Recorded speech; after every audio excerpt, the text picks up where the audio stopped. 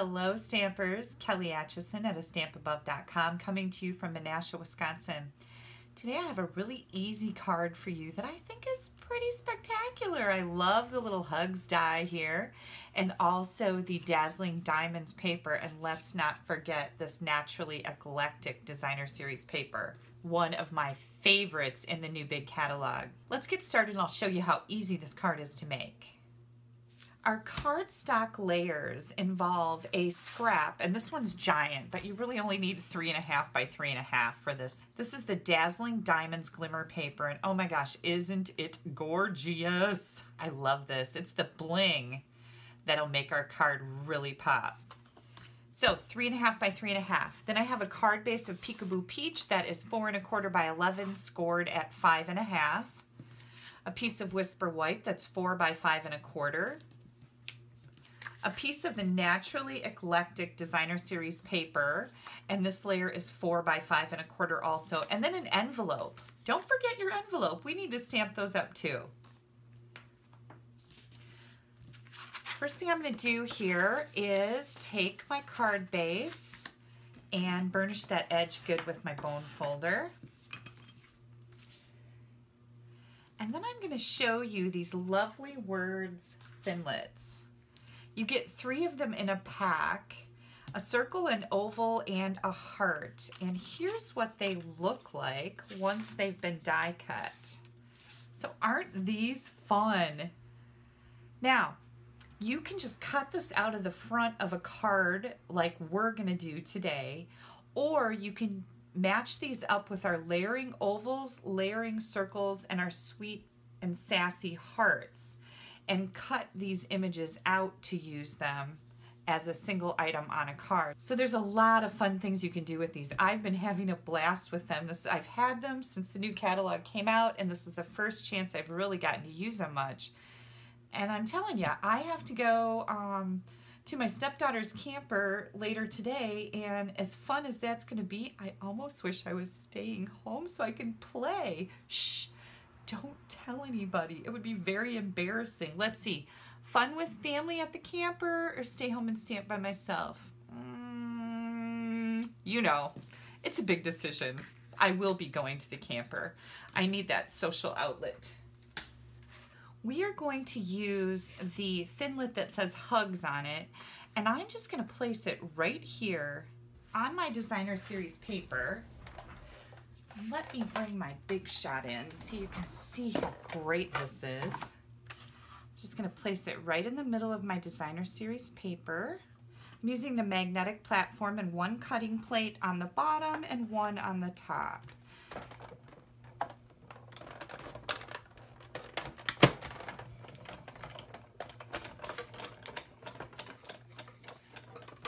Okay, here we go. Now, when you pull this out, look it. Ah, it's like magic. And it does come off nicely too. Doesn't get much easier than this, does it? Okay, as long as we have our big shot here, I'm going to show you what I did with the Dazzling Diamonds Glimmer paper. I put my layering circle, and this is the scalloped one, on this cardstock and ran it through the big shot. Okay, so that gave me this.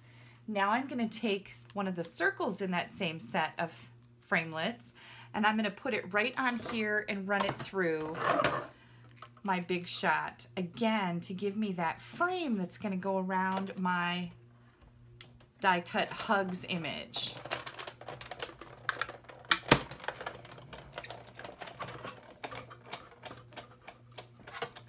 All right, let me get this big shot out of the way so we can see what's going on. And here we go. You are going to have this circle left over, and you can keep this and use it for something else, because we could never throw something so gorgeous away, could we? I know I couldn't, so I'm going to save that for something else. But here's our frame. Oh, look at how dirty my fingers are. Like I told you, I was having fun. So here's our frame that we are going to put on the designer series paper, and that's just going to really make that little die cut image pop for us. So let's bring in our card base, and I am going to bring in my silicone mat. Now this is funny because somebody asked me when I put down a scrap of paper to do my gluing, they said, Kelly, they left me a comment, why aren't you using the silicone mat? And I'm like, well, you know what? I just didn't think of it. So thank you for reminding me to use this mat because that's what I have it for, right? I'm going to use a sponge and my liquid glue to get some glue right on that detailed die cut. And that's like the best way to do that. And then you just wash the silicone mat off. These are amazing. So let's get this on our card front. I'm telling you guys, this card is so simple. And then we're going to come in here and turn over our glimmery scallop, whoops, and use our glue again on the sponge because that's just such a much easier way to do this, and you don't get glue squirting out all over the place, which you know is very frustrating and disgusting, and it gets all over and then it leaves the shiny mark on the front of your card. And do you want to know how I really feel about that? It's maddening, I'm telling you. All right. Then I've kind of been obsessed with the crinkled seam binding lately because why? It's amazing. I am going to make a double bow with my bow jig, and all I'm going to do is wrap it around twice. And that looks a little small. I think I'm going to pop it out here. I'm going to wrap it around 2 times and then tie my bow. Oops. And I do have a video on how to use these bow jigs. They are the bomb. And that wasn't long enough. Let's try that again. Okay, I'm going to pull a little bit more off here. Wrap it around 2 times. That was a little much. And then under, over, and tie in a bow. And this is where you make things look all neat. This isn't all bent and twisted and whatever. It's nice and neat. This is how you make your bows look very nice and neat, is to pay attention when you loop it around there. And you don't need to pull it super tight. Now, what does this do for me? Well, Kelly, it doesn't look any different than any other bow, but watch this. Now I've made my bow bigger by doing a double bow, and isn't that pretty? It goes good with the ink on my finger. Just kidding. I know, I get kind of obsessed about that. It's like, geez, you could have gone and washed your hands first, right? It'd be such a mess all the time. But I guess that's just how I am. You know I'm having fun if I've got inky fingers. Okay, glue dot is going to be the way we adhere this to the front of our card. Super cute, just like that. We've got our double bow here. You can kind of pull it out a little bit more. I think maybe I should have trimmed these up just a tad bit. So let me do that. They're a little longer than I would like them to be. Oops. I gotta clean my scissors. They're having some issues. Now, I said that before, but I still haven't gotten to it. I actually said I need my husband to clean my scissors, right? Okay, now I'm going to bring in the matching stamp set with the paper, and it's called Oh So Eclectic. You guys have seen me use this before. It's an amazing bundle. I recommend it. You can do so much stuff with this. I've made a bunch of cards over the weekend with this, and I also have a gazillion swap cards using this bundle to show you guys. So stay tuned for that. That'll probably be coming out next week. I'm still waiting for a few in the mail. I wanted to stamp a little something on the inside of my card. So I'm going to just use this flower. Isn't that pretty? Oh my gosh. And somebody told me it actually looks like a bagel. So flower, bagel, you have both. That's what you call versatile, right? Now I'm bringing in black. By the way, this was Peekaboo Peach. Now I'm going to bring in the black center. And there's a whole bunch of little center images that go with these flowers.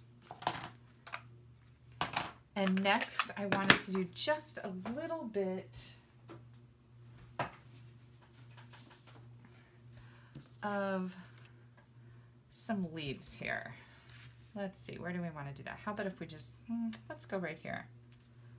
Pretty? It's kind of dark, isn't it? It'll be okay. It'll lighten up. So, leaves, flower, well, you know, that's just really bothering me. You know how I am. Let's come down here. Oops, I have some ink on my fingers. Let's just put a little bit of leaves right there. I don't know if I like that or not. It's getting better. We'll just keep stamping until Kelly's happy. There. That makes me happy. And then, where did our envelope go? Right here. Here comes our envelope, and I am going to stamp my flower on the envelope also. Don't forget to decorate up those envelopes. There's nothing like putting a smile on somebody's face. When they open their mailbox, they don't even have to open the card and they're already smiling. Just that little extra effort goes a long ways, you guys. And they know. They can hardly wait to get back in their house and open their mail because they know they have a handmade card especially for them.